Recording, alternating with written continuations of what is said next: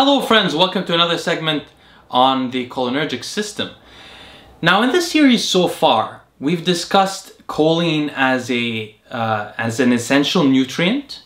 We've discussed how choline turns into the neurotransmitter acetylcholine. We've discussed the critical role of the neurotransmitter acetylcholine in cognition, particularly in the cases of cognitive diseases like Alzheimer's and depression.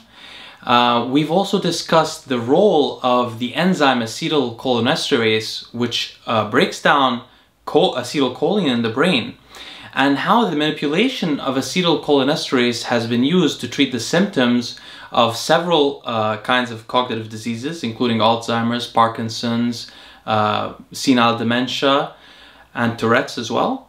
And we've discussed pharmaceutical and herbal tools that can be used to inhibit acetylcholinesterase reversibly. At this point in the series, we will finally begin discussing the receptors in detail. So specifically what we're going to discuss is the cholinergic receptors in the brain. We're going to not discuss the ones that are not in the brain. And we're going to begin in this episode with the muscarinic cholinergic receptors. So first of all, before anything else, I'd like to point your attention to the link down below, which will link to my blog. You will be able to read an accompanying literature to this video, and the same will exist for all future videos and exist for all previous videos, so that you can access the detailed citations that I took when preparing my 15,000 word, 25-page literature review, which has over 200 citations, which are basically a review of the study of the cholinergic system in the 20th century and 21st century. So now getting right down to it, cholinergic neurons are neurons that have cholinergic receptors. Now there are two categories, as I described earlier, of cholinergic receptors. Because both kinds are receptive to acetylcholine, the main neurotransmitter of the cholinergic system. But they differ in their response to exogenous chemicals that also agonize the same receptors. So for example, there is a nicotinic cholinergic receptor and there is a muscarinic cholinergic receptor. These are the two broad categories. Specifically, in this episode, we're going to talk about the muscarinic cholinergic receptors. Those are receptors that respond to something called muscarine. Now, muscarine is a toxic mushroom substance that's chemical that's found in some well-known mushrooms, including the Amanita muscaria, that is featured quite a bit on YouTube and people that in communities that are interested in psilocybin mushrooms as well. Muscarine is a chemical that was identified and isolated by a couple of Germans, namely Schmeideberg and Kropp, from the University of Dorpat, I think, or Dorpat, in the mid-19th century. It was the first parasympathomimetic substance ever discovered, that it agonized the parasympathetic nervous system.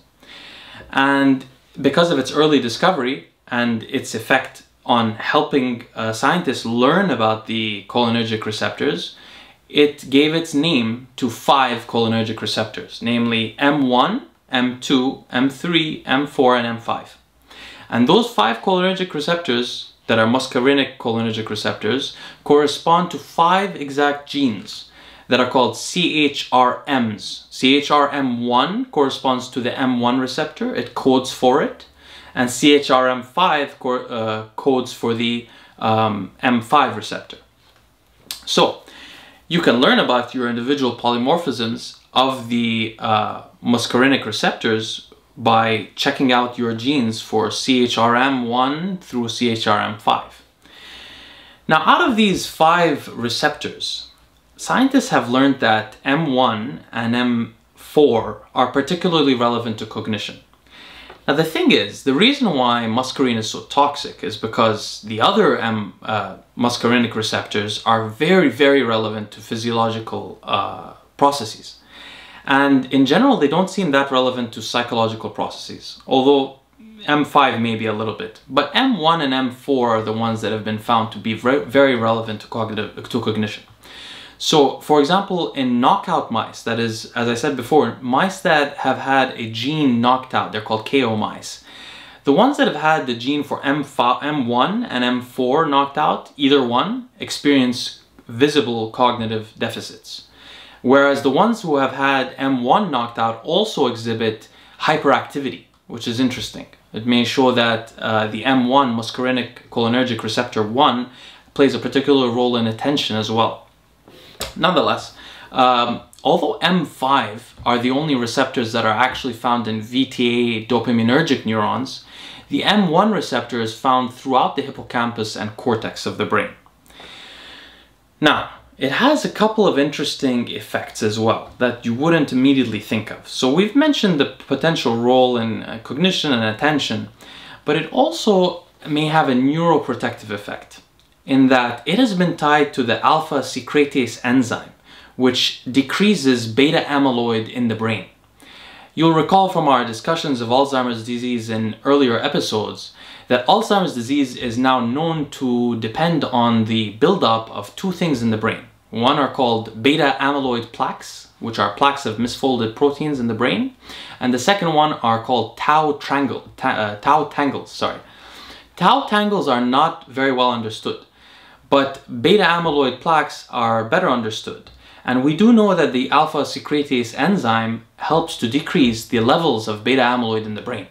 So it can be thought that the M1 receptor plays a key role in limiting the rate at which beta amyloid accumulates in the brain.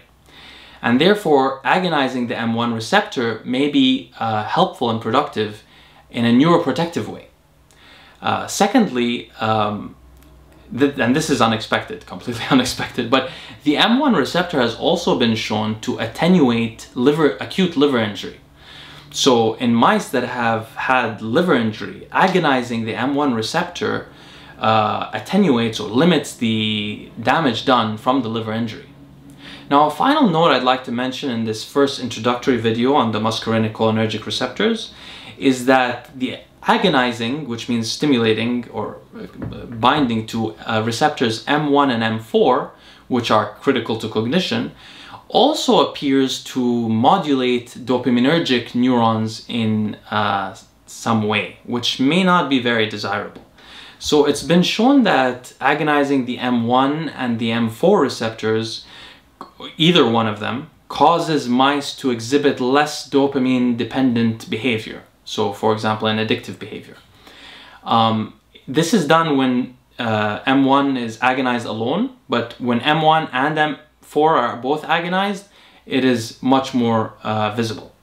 So this is a concern because, as I mentioned in an earlier video, if someone does not have a pathological addictive state, we want to keep their dopaminergic system working as efficiently as possible, and we don't want to be inadvertently affecting it without intending to, because it is critical to drive, and drive is critical to learning, and it's just an important part of our system. In the next video, I'm going to introduce you guys to some muscarinic cholinergic agonists, and this is very important to learn about because even though we talked about the acetylcholinesterase inhibitors, what those things do is raise acetylcholine in the brain, and acetylcholine is indiscriminate. It is non-selective.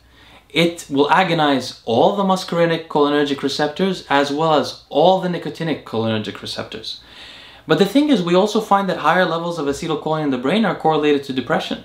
So maybe the best way to utilize the cholinergic system to improve our cognition is to be selective.